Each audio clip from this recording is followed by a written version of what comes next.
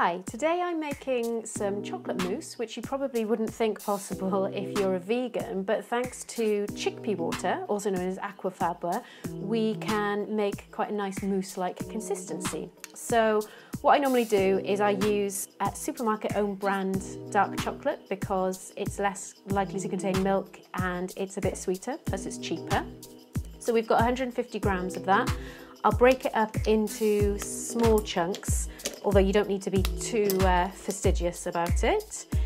And then what we do, we simply take it over to the hob. We have a pan of boiling water, and we'll just carefully place the bowl over the pan. Obviously you can use a microwave if it's easier for you. So we'll just let this cool while we're preparing the chickpea water.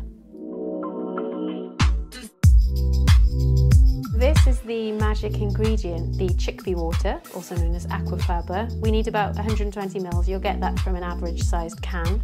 So I'll just pour this into the bowl. So now we'll whisk up the chickpea water, which if you're using an ordinary whisk like I am, will take about 15 minutes.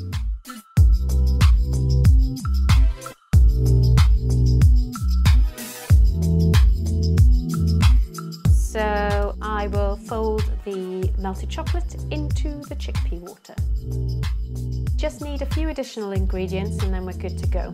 So we'll take a bit of plant milk. I like to use oat, just a tiny dash. We'll take a teaspoonful of vanilla essence or extract, and then a pinch of salt. And then we'll just stir it all together and pop it into glasses and put it in the fridge to set.